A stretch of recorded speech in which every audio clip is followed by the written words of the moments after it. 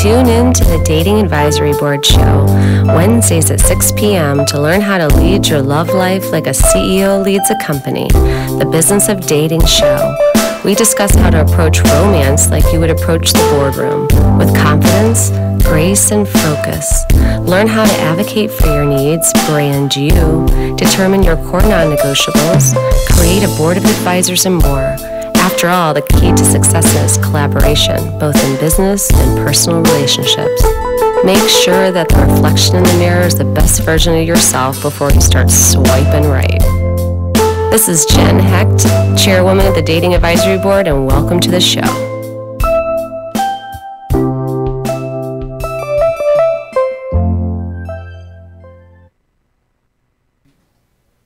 Well, hello and welcome to the Dating Advisory Board show. I'm your host, Jen Hecht. Thank you for tuning in tonight. I have an unbelievable show lined up talking all about dating and relationship advice. We have the wonderful Rita Goodrow as well as Esther Boykin. I'm going to give some background on them because they, as you can see, aren't here because of traffic. Decided to have a lot of construction in DC, never a dull moment. So, but let me just give you some background on Rita and kind of go over what we're going to talk about on the show today. Rita Goodrow, in 2011, Rita Goodrow left her life as a business attorney, which she led for over 10 years, and became a dating and relationship coach. Her first year in business, she was asked to tour as an expert panelist and speaker, serve as an expert for the Washington Post, and was a finalist for the Best Dating Coach and the iDate 2014 Awards. She began coaching entrepreneurs on starting and building their businesses and has since founded the Women's Business Garden, which if you have not signed up for it, I highly recommend doing it. And then you can find that on Facebook. And which is a global community of women who are creating new futures for themselves, their communities, and the world through entrepreneurship. The mission of the Women's Business Garden is to catalyze women's entrepreneurship and sustainable business growth and success through powerful education, mentorship, and community. In 2016, Women's Business Garden was nominated and selected as a change-making company by the State of Women Summit, coming by the White House. And also we have Esther Boykin. She's not here right now, but she was. You would see her in this region. She's as a licensed marriage and family therapist. She's also a relationship coach and expert. Her simple yet effective tips and philosophies on relationships and self-care has been featured in a variety of TV, digital print, radio, media outlets, including Good Morning Washington, Fox 5 DC, the New York Times, Sirius XM, Bustle, RealSimple.com, Hitched Magazine, Redbook, and Glamour. So, what we're going to talk about today, and also I'm going to go live on Facebook and we'll check down during the breaks as well. If you have any questions for us, we will be answering them on the show. So make sure you go on Facebook and check out either WLVS or you can go on the Jen Hecht on Facebook as well, and you can answer it. But some of the things we're going to go all over today is what's your advice for singles. So basically, what I'm excited about to hear from Rita and Esther. So Rita comes from the professional, from a relationship side of it, but she's also creating businesses. So, and then Esther is coming in from on the more of the family and relationship coach as well. So this is the Dating Advisory Board, so merging the business and dating aspect of it. I'm excited to see what some of the pitfalls are, especially with entrepreneurship. A lot of people have more of a fear-based mind thinking, especially if they're starting new businesses, that have a tendency to procrastinate and find reasons to do something. I know I do. When I have a list of 20 things to do, I'm like, oh, let me just go, put away the dishes or do this or so, so how to break that cycle. So I'm really excited for Rita to talk about that as well. And also how therapy is not a dirty word. If you go onto Esther's site, estherboykin.com, and check out, she has a lot of events coming up, and I want to talk about that. And you're probably wondering what this book is here. So next week, we have an unbelievable episode as well. I have my fellow co-authors. So this is my first chapter I wrote in this book. It's called The Last Mile. Some of you know about my story with The Last Mile. My dad, I'm a big tennis player. I don't want to give too much away from the chapter, but I've been training since a very young age in order to get a scholarship to play school. And had an 8-hour tennis camp, and my dad decided to say, okay, let's have you run the last mile home. Yeah, middle of Michigan summer. It was brutal, but the whole premise was that he knew I had more to give, even though I thought I was done. So how often are you running the last mile in your both personal and professional life? So I talk about that in the book and some other things. But the one thing I love about this is it is collaboration, it's sisterhood. Obviously, the Dating Advisory Board is helping bring community and empower women to be the best version of themselves. And it's very, very proud of all these other co-authors, the sisterhood folios, because of the simple fact that they are sharing their authentic stories. And I also tell you, obviously, when I call it, the Facebook timeline, don't let it get it twisted, because people look at that and say, oh, everyone's lives are perfect. No, they're not. They just don't talk about it. And so it's a very eye-opening experience. It took a lot of guts for these women to tell their true stories. And I'm so thankful that I was able to be a part of this. So thank you to Carol Starr Taylor. And next week, and May McCarmo wrote the foreword, and Molly Pompadith, SOAR Community Network President and CEO and founder, also wrote a chapter. Elaine Espinola-Keltz, she wrote a chapter as well. So we will all be on the show next week. So make sure you tune in, and you can buy it it actually goes live on midnight next Tuesday night. So on Wednesday, it will be available, and you can order it on Amazon. So it's Born to Be Me. And I'm so excited to dive in and learn about all these amazing stories. I just got the book, by the way, so it's nice, smooth cover, but it's nice. But so anyway, well, we're going to take a short break. I'm going to see where my guests are and see how close they are before I start dancing, right, Jacob? Yeah, you'll have to break down too. So we'll be right back. Thanks so much.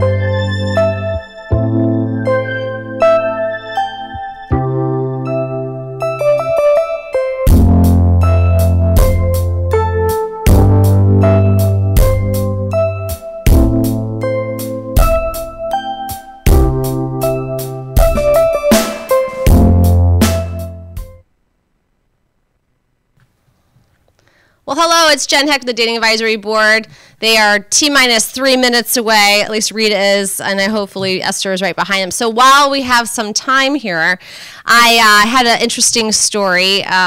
So I was with a friend today, and we were talking about Bumble, and so he was telling me his side, and I just wanted to talk about profiles. I talk a lot about do's and don'ts on profiles, how to set them up properly, and I wanted to get his perspective on what you should be doing or what you're seeing out there. So I was able to get feedback on him on my profile, how that looked, and what you should be writing. And so it was interesting to see what he had to say as well. Obviously, I think, number one, your first picture should be a high-res picture, and I think they all should be high-res. I don't think they should be grainy or out there or a lot of sunglasses. I mean, maybe if you're skiing, clearly, it's bright out there, but for the most part. But you want to have like at least three or four. Some of these news sites are actually requiring 6 pictures or more. And they have to be, I would have them tell a story. So if you're into biking, if you're into hiking, if you're into swimming, and those are things that are very important to you, then put those pictures up there. Don't put them with 4 different, we come across a couple profiles where it was 3 people as the main picture. Well, which one is it? It's not Where's Waldo. It's, okay, you're trying to, like in sales, you're trying to sell you because you're the product now, just like in business. So make sure that you put that best picture up there and make sure that they're all similar so it's not dated, especially if they're older. You can tell. We can tell if they're dated. And then especially people actually do read the descriptions, so that is actually a fact. So make sure that when you're going in there and you're writing a profile description, that it's witty and it's you. And if you're going to have somebody else write it, maybe you don't feel comfortable, just make sure it's specific to who you are and that you can talk about. The last thing you want to do is actually get on a date with someone and they start asking you questions and you're like, what? I don't know. Well, it's because you didn't write it. So just make sure that you're honest with it and it's really, truly you. And then he also gave a good example for us girls out there is that answer the question. So if you're texting back and forth, answer the question and then ask a question. That's how you keep it going. And the funny and actually using something from a picture, right? So if it's hanging off a wall or something, you can make something kind of funny around to help them kind of see your personality, because you want to be fun and actually have it tell a story about you. So I would say I would highly recommend, obviously, high-res pictures. Have the pictures tell a story about you. Have them be current. Right? You don't want to have the high school picture from 20 years ago. That does not doesn't go well. And then ask that person out, especially if it's a guy. I mean, we still want chivalry. And if you're just a pen pal and you're going back and forth for, I don't know, 20 days. That's how it feels sometimes. But just ask them on a date. Ask them, what they like to do, and then kind of come up with a date on that. So I would say that. Jacob, am I missing anything else? Getting our sound engineer. I know, but you probably hear from your friends. Is it different for the millennials? Are they asking them out on the dates a lot, or are they just chatting a lot? They do both. See, that's interesting too. And I think one of the questions that I have for Esther when she gets here is the divorce rate is around 60%. What are the factors leading this staggering number? I've read a lot of articles, had a lot of conversations with, is the traditional marriage doomed? Especially if you have been married and divorced, how has that changed? So I'd like to obviously hear your feedback. You can hit us up on Twitter. I'll be checking the Twitter as well. So that would be one. And talking about I'm trying to think what else. Top issues for entrepreneurs starting a business we're going to talk about, and how we can communicate better, which is key. So I think one of the guests just arrived. So I'm going to go back on a break real quick, and when we come back, hopefully they will be here. All right, thanks.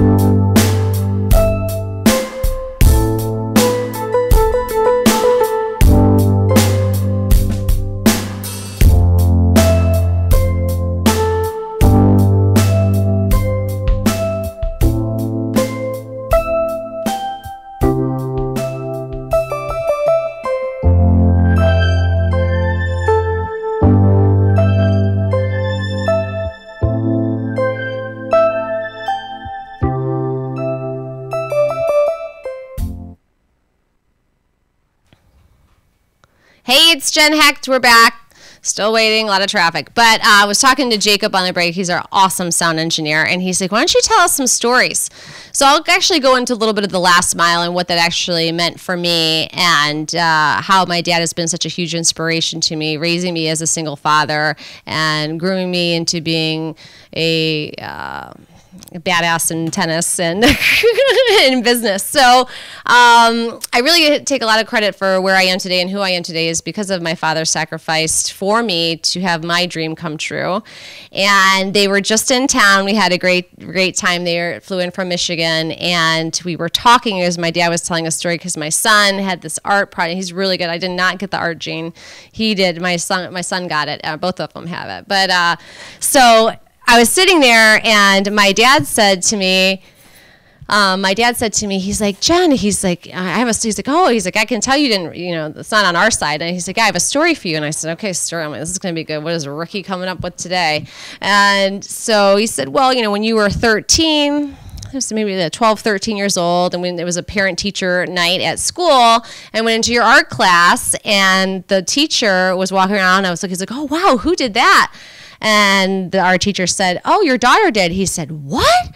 She did that? She has this talent that we didn't even know about? Like, we need to really look into this. I mean, this is really good for a 12-year-old, right? And so he said, I got home, I came out, I was like, Jen, or Jennifer, even though I don't go by Jennifer, I don't like it, so don't call me Jennifer. Okay, but true story. But so he said, Jennifer, I can't believe I went to school, and you're amazing. I mean, oh my God, you have this art talent. I was like, I didn't do it. I said, I had my friend do it. I'm all about delegating. And I started laughing. I said, wow, oh my gosh, I knew how to delegate back in the day to stay in your lane. So I talk about a lot of the times is staying in my lane, obviously, and doing what you're really good at and delegating for other people's strengths. So I know what my strengths are. I know where my weaknesses are in both, obviously in business. If I need help with something, I just go to my subject matter experts, especially when I go in for business, when I'm creating these communication infrastructures and I'm looking at how their businesses are run. How can we make it run more efficiently? And by doing that, I would have, maybe it'd be an accounting person, or I just look at every facet of the business and see how we can make it run more smoothly. So that was my story about how I delegated at a young age. So you can't try to do everything all at once, or try to do everything, because you'll burn out and you'll never really get to be successful in a shorter period of time. But also collaboration is key.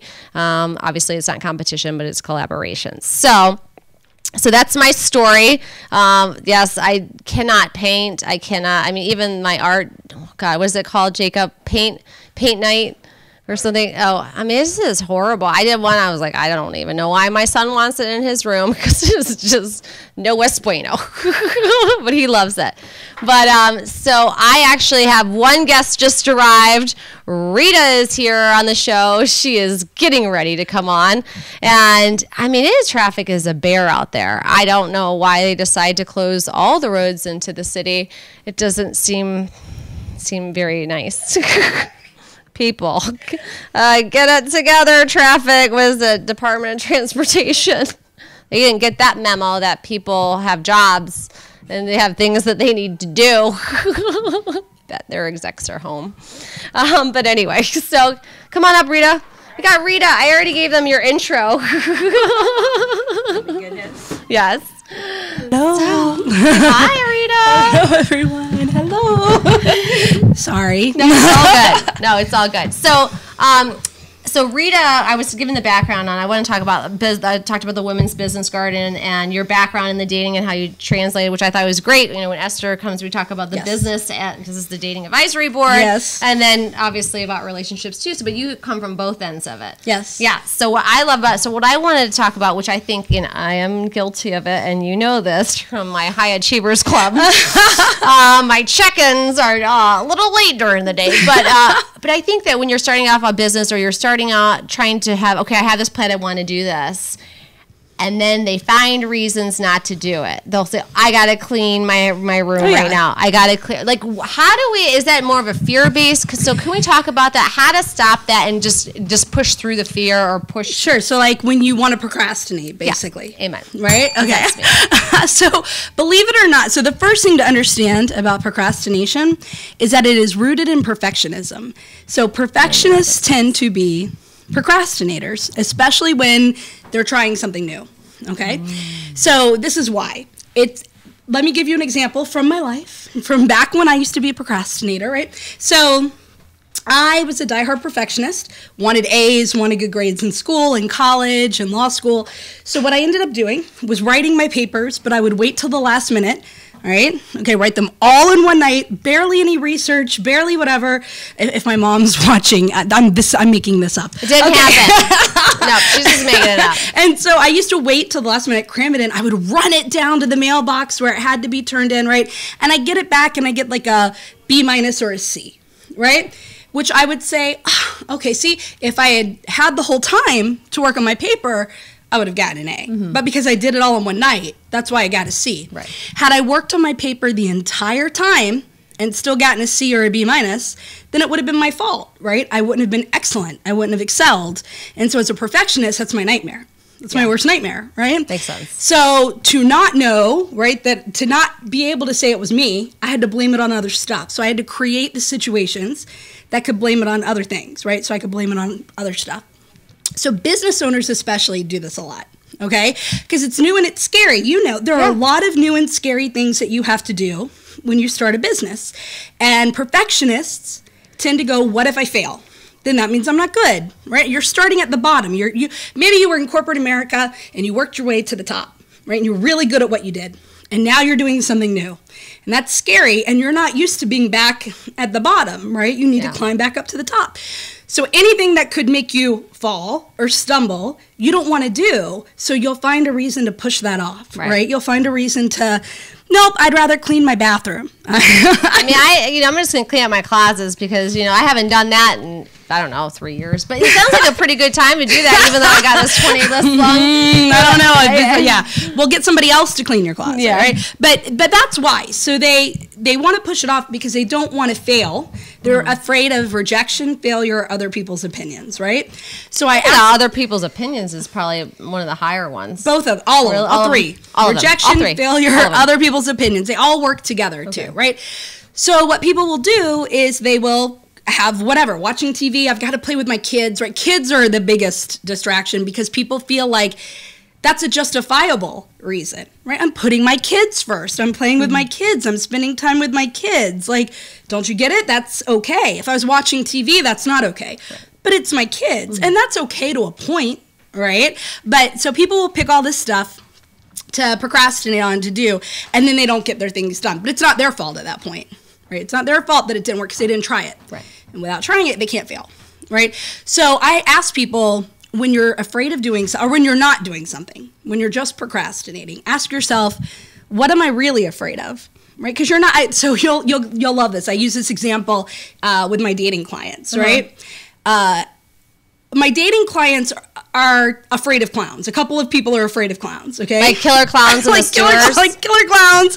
They're down there. Definitely afraid of clowns. Right? Did you see that the mime going around with the balloon? Yes, like tied to the yes. No, just tied to the drain, like next to like from the movie. That's from the movie. No, but it was just somebody did in their neighborhood. Yeah, I was like, freaky. Oh my gosh, freaky.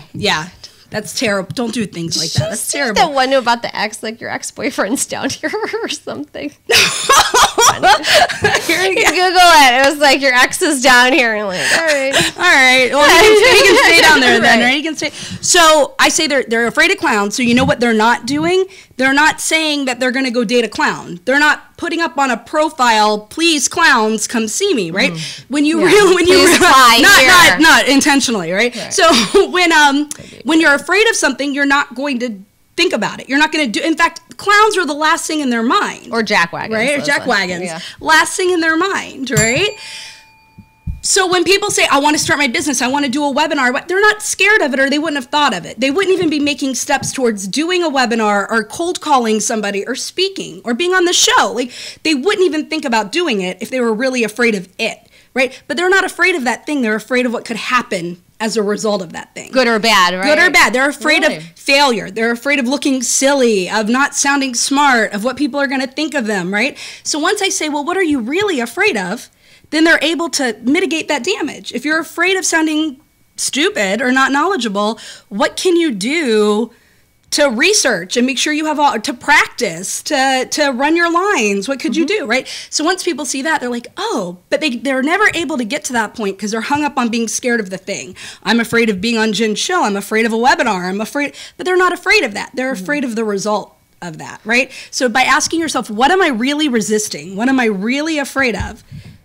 You can start mitigating that damage, and then you'll step into the thing. Yeah. Well, I like that because, I mean, I had to step into fear at 6:05, which I've never had to do before. You've never had to do that before? I've never, and I was like, wow, that's the universe. Right here. I was like, there you go, just pushing me out of my comfort zone. That's right. And I was like, I don't have, like, they call them crutches, or you don't have someone, and I was like, oh, I'm Jacob, talk to me when I'm just sitting here by myself talking. I was wondering if the cameraman was going to be up here and you guys were going to be talking about and I thought to myself, I was like, even if I sound ridiculous, or they didn't like my story, or whatever. I mean, at least I did it. So the next time I go on, I will be like, okay, now I got my list. Now I wasn't, I wasn't prepared, but it's just, that's my thing. Like, sometimes life happens. Like, you get stuck in traffic for 2 hours coming to DC. I mean, that does happen, right? It does happen. So just, you can't always be prepared. You just gotta have to run. So I told a funny story about my art, like how I'm not an artist. I can attest to that. Not. I can attest to that. She is not an artist. Yes. Oh, that I should have brought that photo. Oh, dang it. I should have brought it.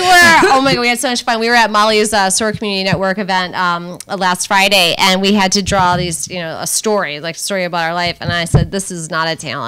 This is something that I didn't. She's like, clearly. Much better at telling the story than drawing the story. She's like, I don't even know what that is. And I'm like, I don't really know what it is either. Whatever, it's part of my life. It's great. Yeah, it's good. So with dating, to bring it back to dating, right? People will procrastinate on signing up for an online dating site. Oh, I just haven't had the time to do it. Haven't had the time. Or actually responding to messages or searching for people, right? Or they'll agreeing to go on a date. Agreeing to go on a date, or going to a meetup event, or going to a place where they'll meet people, and they blame it on everything else, but really if they stopped and said, what am I really afraid of? What am I really resisting? It would be fear of rejection, fear of nobody talking to me, fear of what people are going to think, that they're not going to think. Fear of the unknown. Fear of the unknown.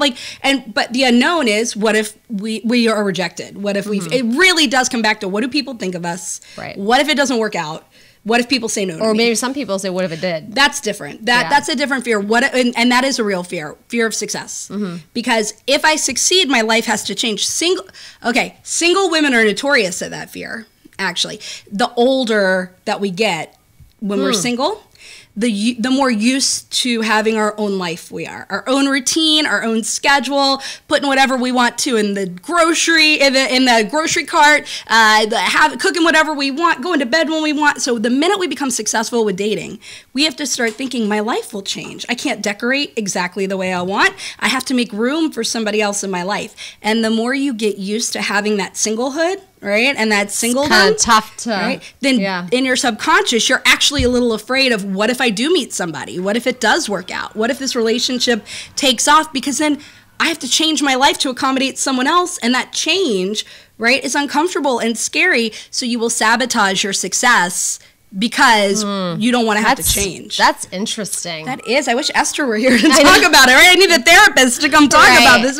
But it's real. I see it in business owners all the time. What if my business takes off? What if my business works out? Then I won't have as much time with my family, and I might have to travel more, and I'm going to have to do new and scary things. Right. And so I'm just going to make sure I don't do anything to make my business succeed, because then I won't have to think about all of that, right? But they don't realize they're doing that. That's all happening on the subconscious level. Right. Yeah. Yeah. I mean, because that's scary. I mean, change is scary. And even in professional, I mean, talk about your transition. Remember, we talked about this at Universe. So oh my gosh. Right? Pushes you. Universe pushes issue, right? So I had been running a singles group called Singles in the Suburbs while I was a lawyer. I was an actively practicing attorney running a singles group as a hobby, but the singles group really took off, right? I mean, 11 years later, it's still around. It's got a couple of thousand people. It's not as active as it was when I was single, but it's still there. And it was a very successful group. And I met a guy in the group, and I ran it with him, and we dated and ran the group together for 5 years. And then he broke up with me, and it was a very sad story. And it spurred a very fun thing. I don't even like this guy. I know. Well, you know. Yeah, it's all great. It's all great. He's happy. I'm happy. I'm married now. He's married now, or has a baby, something like that. So it's all good, right? Yeah. It all worked out. So I was newly single. Decided to kind of get my life together and figure out what I was doing to sabotage all my success. So I took ownership of the fact that I didn't love my job, and of the fact that I was alone again, and all of the things. My money situation wasn't what I wanted it to be. So I said, what am I doing to cause it? I'm doing something, right? That's the only way I could change it is if I was a cause of it. So I better own it.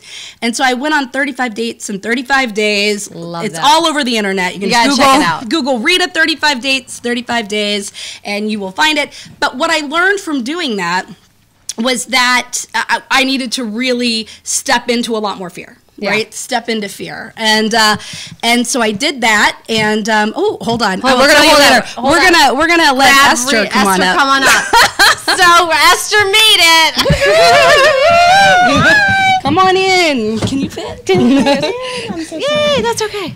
Okay, so we're talking about 35 days in 35 days. Yes, with Rita. So I learned I needed to feel more fear, do more things to be able to grow, and I decided through a series of events, right, to become a dating coach, because the universe, like you were talking about, lined that up for me. So I was not going to be a dating coach. I was going to stay an attorney, even though I wanted to become a dating coach. Yeah. And then the universe kind of said, you're too comfortable. And I believe comfort is a really bad word. Comfortable's a bad word. Yeah. And the universe doesn't like it. And if you stay comfortable, then it will change the situation for you. You'll lose your job.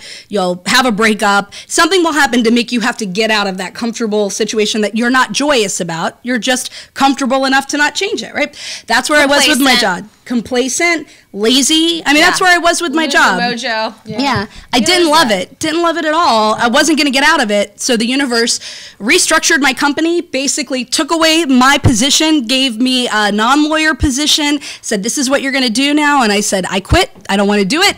And I stepped into date coaching, right? And then ultimately that turned into business coaching and the women's business garden. And then you're in your lane. I'm in my lane. You're in your lane. I'm in my lane. It all works out. To find your lane. Yes, it is. We're talking about it, yeah. Especially when driving through Washington, D.C. traffic. I can't even stand it. So sick of it. Hello, Esther. Hi, Esther. Hey, ladies. How are you, darling? I'm good. I made it. She made it. Woo! Love it. Love it. Love it. But we were talking about fear-based, because I think a lot of entrepreneurs, and even in dating too, I think fear is a huge, huge piece, right? Fear in relationships, fear of losing that person, and I think I've seen it, a lot of times where people they're so encased in someone, or they're like, oh, wow, I really found my match, and then they kind of mess it up because they're so scared of losing that person, but then it's like ridiculous. That's why you lost them. Because you were so scared of losing them. You created that situation. But what we were talking about before you walked in was fear of success, fear of actually having it work out. Yes. What if the relationship actually goes somewhere? And a lot of times that's the fear that I think in relationships and even just in dating, like you have one really good date and it is oftentimes the fear of like, well, what if this person likes me back? And what if we're really connected? And then what would that be like? What would it be like to settle into a space of like receiving that kind of like love and connection from another person? And a lot of times we don't consider that a thing to be afraid of, but we are. Oh yeah, absolutely. And I was saying what I noticed, at least from a coaching perspective, and I'm curious from a therapist perspective, is the longer people were used to being single, the longer the women I worked with were used to their single life, the more they were sabotaging their success, because ultimately they would have to change their schedule and their routine and their habits to let somebody else in. Yeah. And they didn't want to do that. They didn't know they didn't want to do that, right? But that's what they were doing. Yeah, that's which true. I think fits with what you were talking about in terms of comfort, right? Like, I mean, we have a natural inclination to maintain the status quo, even when we don't like the status quo. And so absolutely, I see it both with singles, like if you've been single a really long time, you've lived alone, you've managed your life, and it's like, well, I want this partner and I want us to be like, equal partners and we're going to do all these things, but an equal partner requires you to create an equal amount of space in your life. And a person. Yeah, And a real life person. A real life person. But that means being equal, right, means you have to give up something. Like, eventually. You have to compromise. You have to, both people have to give up a little bit to be equal. Absolutely. Right? And nobody likes that at the end of the day. No, nobody wants to give up anything. Nobody, we want change. We want the things we want without necessarily having to do the work. I mean, that's a lot of I can't reach the bell, but ding, ding, ding. Ding, ding, ding, ding, ding, ding, ding. Yeah, we have to really think about, one of the questions I ask, and I ask my single clients and I ask my clients who are in a relationship who are trying to make changes is, okay, so especially when they feel really stuck, so tell me about the partner you really want, or like how you want your partner to behave if you're already with somebody. Paint me this picture. Like, who is this person? Their characteristics, how do they live their life, what do they do? Do they have kids? All of it. Yeah, all of it. I mean, whole perfect picture. And then tell me about the partner that person would want to be, and are you really doing that? Like, have you created a life that makes room for that person? And are you doing the things that you need to do for yourself to be the kind of partner that's attractive to somebody that you actually want to be in a relationship with? And a lot of times we don't think about that. Yeah. We get focused on I do the what same other thing with my people should business do. clients, right? Paint me the picture of your ideal business. How is it operating? How is it working? What are you doing? What strengths are you using? And then have you created the ability to have all of those things happen in your life? Have you provided the space you need in your schedule, in your mind, in your office, in your actual physical environment for these things to happen? And usually not. Usually not. And it's that last question that people don't do. Like, most of us, we can spend a lot of time fantasizing about what we want, both in business and in love.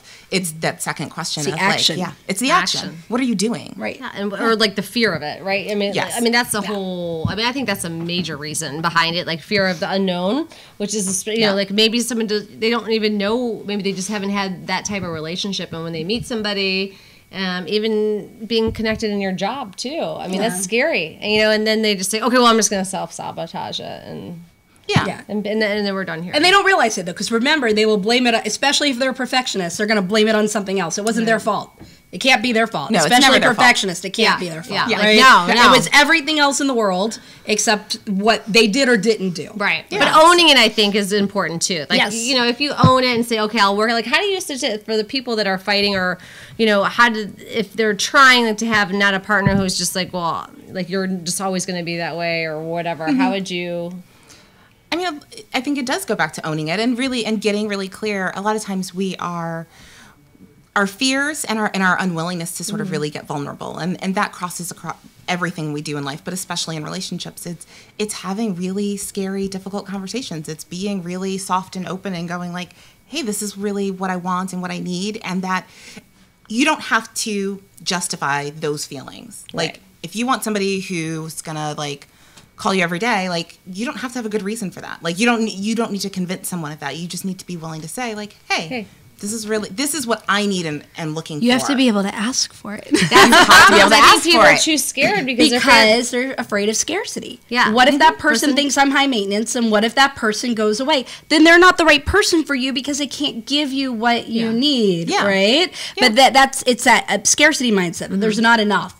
What if this is it? I love that part. I love that part. Yeah, it's so true, though. It's like, oh, God, I got to tell the whole story, the dating story over again. Doesn't have a video just to replay it, that kind of thing. Yeah. Right? It's like, oh, God, I got to do this all over again. Yep. Like, I got to. Yeah. Yep. And that's how people are with almost everything when they're in that scarcity-based mindset. They'll hold on to relationships too long. They will hold on to the wrong clients too long in their business. They will hold on to the wrong structure for their business, the wrong thing. They'll hold on to the wrong everything because what if something else doesn't come to fill that space, right? But if that space is full, nothing can come to fill it. Right. It's just that. Yeah. And in relationships, I always say you're not dating a mind reader. You have to tell them what you want and need. Right, you have to, but then they get scared. What if they don't do it? But then if they don't do it, they're not the right one for you. Or they don't like you. And that makes them not the right one for you. They're not the right one. They don't like you. They're not right for you. Yeah, That's, they don't first here. Right, I know. It's like, if they're not calling you back or texting, they don't like you. or they like you, but you're not a priority. in their life, right? That's debatable. Which means if you want to be a priority, you're not going to be okay with that, right? Yeah. It's like somebody can in fact, when I did my hold on though, you're saying if someone likes someone likes you. So here's what guys are saying: I can like you as a friend, and I can like you as a friend and want to hang out with you, right? And maybe in 2 weeks when I've got some free time, I'm going to say want to go to this concert, right? And it's not that they don't like you; it's that they don't want a relationship with you, and that's very different, right? But we'll take it as he texted me and asked me to a concert. He must really like me. Oh, it depends on where you are. Like if you establish it. But you're still saying that they're still thinking that way? Well, I'm talking about at the early stages, right? At the early stages, Because there are levels. And I think that's also part of it. And especially if you are dating with a goal to find somebody that you're going to be in a serious relationship with, then those early dates are, it does feel really stressful and does get really fearful because there are people and they will like you. They'll like you enough, they'll like you as a friend. They'll like you enough to maybe want to make out with you or sleep with you or any of those things, but that you are not a priority I like you enough to carve out space in my life to figure out where this is going. And I think we have to start to get comfortable with acknowledging that and then being really honest about what we want. And it does come back to the scarcity is sort of trusting that there are people out there who like you and want to be on the same, at the same level that you like them and want to be moving in the same direction. And you can't feel. So what I add to that is I had my clients celebrate the no's, celebrate being ghosted. I had them do a 1-minute dance party. Like if somebody ghosted them or didn't text them back or didn't ask them out, I had them dance and say, whatever universe means to you. Thank you, universe, for creating that space so clearly, unambiguously, and quickly so that I have the right I have the energy and the mindset and the time to go out and find the right person. The quicker you can find that out, the better you are. Would you want somebody that makes you feel like maybe tweetable moment from Rita? Right? Tweetable moment. I expect all the tweets at Rita Goodrow. Tweetable moment. Definitely tweetable. It's so ghost true. dancing. Ghost dancing. Hashtag ghost dancing. Dance it out. But be grateful for it being clear and not ambiguous, so you don't waste any more time and energy on the wrong person, right? So it's amazing to me how scared people are to find out, but I would want to find out sooner than later. Right. And if that means asking for what I need and somebody saying, I don't want to give that to you, right, then so be it. Now I've got the time and energy to go find the right person instead of, kind of being in this gray area so long. Yeah, that's not a fun place to be. It's kind of like being out on the streets of Washington, D.C. Welcome to D.C. It's a little bit like traffic. Oh, God. Well, let's talk about how important, so you have to talk about therapy is not a dirty word. And I think that a lot of people, and you're doing events. So I want to hear more about this because I think it's so important. Real quick, because we got about 4 minutes. Quick. All right. So talk about, because I think it's important because I think having coaches and having therapists are very important to being, and if you don't have one, get one. And talk to Rita. Get both. Get both. Get a coach and get a therapist. And get a therapist. We do different things. Everybody needs both. I definitely, if you ever have a coach starting to dip into therapy, please run away. Coaches cannot do therapy, right? But therapists usually don't want to do a lot of coaching. So we're good friends. We're good friends. We are good friends. Yes. We spend a lot of time. We talk. We share clients. We're good friends. Yes. We have different focuses. But so therapy is not a dirty word. It's sort of my mantra, but it's also an event series that I host. Really I guess technically all over the world. I did one in London this spring. That's awesome. So there's one actually this Friday here in DC. Leave work early because traffic will be terrible. 2 hours later. 2 hours later. Come on, Department of Transportation. Right. Get it together. I'm telling you. But so essentially, it's a happy hour. So it's really, I love to throw a good party. I love to hang out. And as a therapist, most of my friends are therapists or coaches. And we get together, and it's not about sort of having therapy sessions, but it is about being able to be in conversation with people who have a lot of expertise in things that matter, like dating, like relationships, like your health, your stress, all of these different things. And so therapy is not a dirty word. It's essentially kind of my answer to that. I bring out 4 or 5 of my therapist friends for a very informal panel, but it's typical DC happy hour. It's food, it's drinks, and you come out and you can ask whatever you want. I mean, people ask about their sex life, people ask about depression, they ask about how to find a therapist, they ask why we became therapists, but it's always really great conversation. And I think one of the things, speaking of fear, is recognizing that part of the reason we are hesitant sometimes about therapy is because we're afraid of it. And, it's a secret, and my goal is to make it not a secret. Yeah, so because it's important. it is. That people feel like it's something that they've done badly to have to cause it, and it's not. Like self-growth, you can be very 100% in a perfectly great spot, and even in professional and relationships, when I hear the relationship, everything is perfect, we couldn't be more happier. I'm like, clearly shit's bad. Yeah, everything's okay. Things are bad. Yeah. But even people who are like great relationships, they love to come in and we'll do maintenance sessions. And my example is like, if you're a professional athlete, you don't stop going to the gym. No. You still have a trainer. Because you train your mindset too. Hello, train your mind, build that muscle. Absolutely. You got to keep working at it. It's not enough. You can't just do it and then forget about it, right? It's ongoing. You have to keep the exercise of the brain moving just as much as you do the body, right? Which means always learning. Always learning. And think about it. I mean, I don't want to be who I was, 5 years ago, a year ago, yesterday, right? Because I've learned, so even from yesterday I learned things. So, I mean, you want to constantly evolve and be the best version, especially, to help, like, at least for my kids. I mean, I'm going to, teach them. The more I know, the better off the world will be. It's true. So. It is very true. And if you take that on to relationships, so you're growing and changing, and then the other person's growing and changing. And so it does take a little bit of extra effort. And I will just add one more plug. So for No Shave November, the theme for this Friday's Therapy is Not a Dirty Word is all about men and mental health and emotions and relationships. That's so good. we've got a whole art show and lots of men coming out. So Did you hear that, ladies? Okay.